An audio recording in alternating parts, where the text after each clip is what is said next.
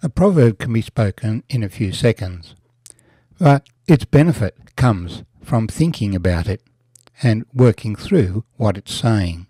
And so that's what we're seeking to do as we read Proverbs verse by verse. Today we're looking at Proverbs chapter 22, verse 8. He who sows iniquity will reap sorrow, and the rod of his anger will fail.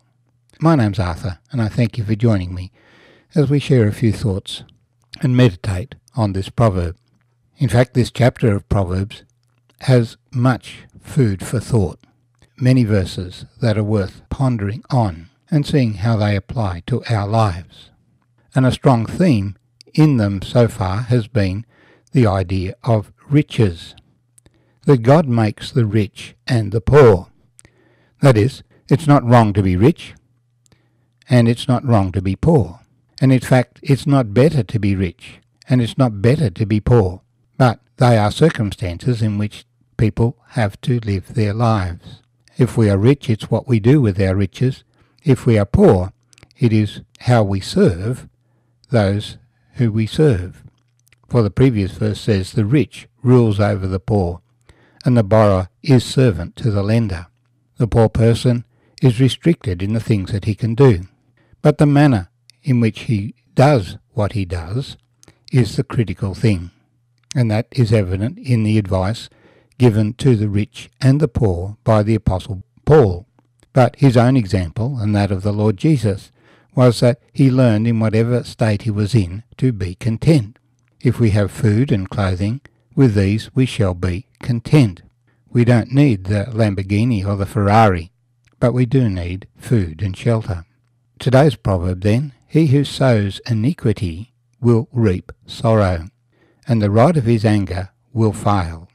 There are those who seek wealth and riches, the lust of the flesh, the lust of the eyes, and the pride of life, rather than seeking God and his righteousness. God gives riches and power, honour and life to those who walk humbly, who submit themselves to the will of God, and walk in the fear of the Lord. But he who sows iniquity is obviously a person who is not walking in the fear of the Lord, is not walking humbly with God, but is trying to make his own way, take a path which is not the path laid out by God. And you invest time in friendships or whatever, but because these are outside of the will of God, they are not going to be blessed by God. And our proverb says, and they will just bring sorrow. Those who live their lives outside of the guidelines given by God himself suffer the consequences of them, because what you sow, you shall also reap. Paul emphasizes this in Galatians. He says, God is not mocked. Those who sow to the flesh will reap corruption. Those who sow to the Spirit reap life. Now, when you're seeking earthly goals, and you're using earthly means to get them, then you will attempt to use intimidation to get people to cooperate with you, to give you things. But that also will fail. That's what the second part of this couplet says. The rod of his anger will fail. You can get as angry as you like, but it will not make things work out the way you want them to work out. But when you see a person yelling and screaming and demanding, then you know that they are not walking in the way of God. The New Testament says, be angry and sin not. Do not let the sun go down on your wrath. There is a place for anger. The Lord Jesus was very angry when he came in to the temple to present himself as the Messiah, and he found everyone so preoccupied with buying and selling. And he made a whip of cords and drove them out, and he wouldn't let them even walk through the compound as a shortcut. No, if they were coming to the temple, it should be to worship God. For this, my Father's house, is a house of prayer, but you've made it a den of thieves. He was angry, but he did not sin in that anger. It wasn't himself he was angry for. It was because God, his Father, was dishonoured by these people who claimed to be honouring God. But if we use our anger to intimidate others for our own advantage, then ultimately that will fail. We will not find joy. We'll just find frustration and not achieve the end that we're looking for. And that's the way of life for some people, that they raise their voice to get attention. They threaten to coerce people to do what they want them to.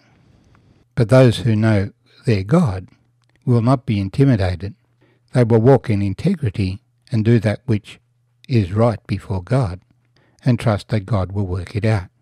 So when the apostles first started declaring the resurrection of Jesus Christ and that he is Lord of all, the authorities came down very heavily, saying, "You shall not speak any more in this name."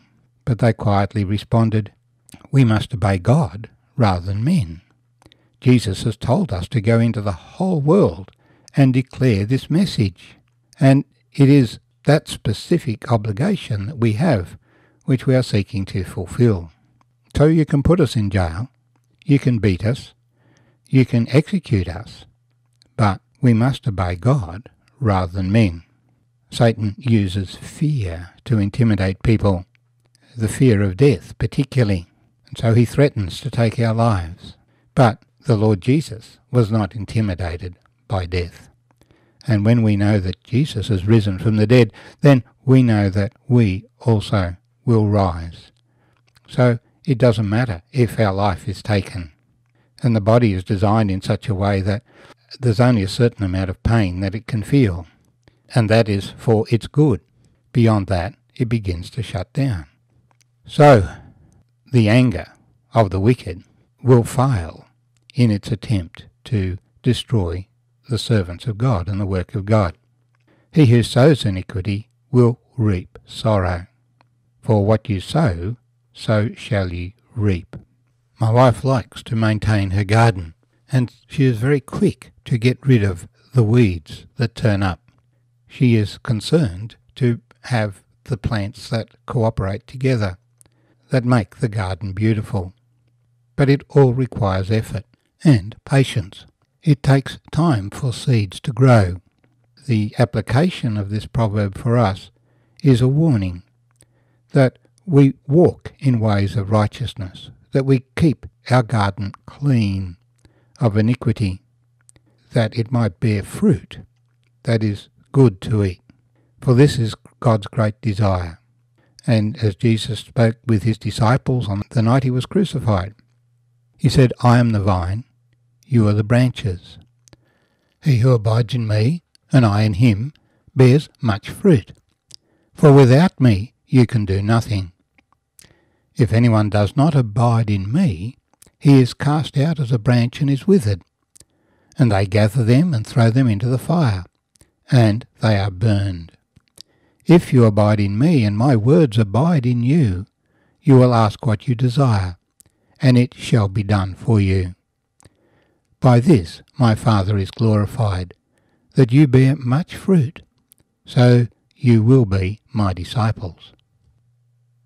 That means living a life of service for others, of concern for others, being content with the things that we have, and fulfilling that commandment by which we show our love for God by the love we have for our neighbour.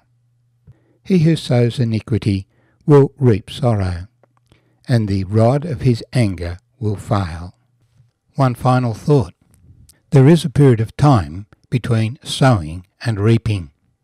When you sow something, you have expectations of what you will reap, but you must wait.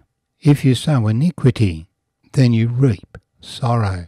But the sorrow may not be immediate. The ultimate sorrow is to be cast out of the Father's presence for eternity, to the place where there will be weeping and gnashing of teeth, great sorrow and tears, when you know that you could have been in the Father's house, where there will be no more death or sorrow or tears. As you sow, so shall you reap. reap.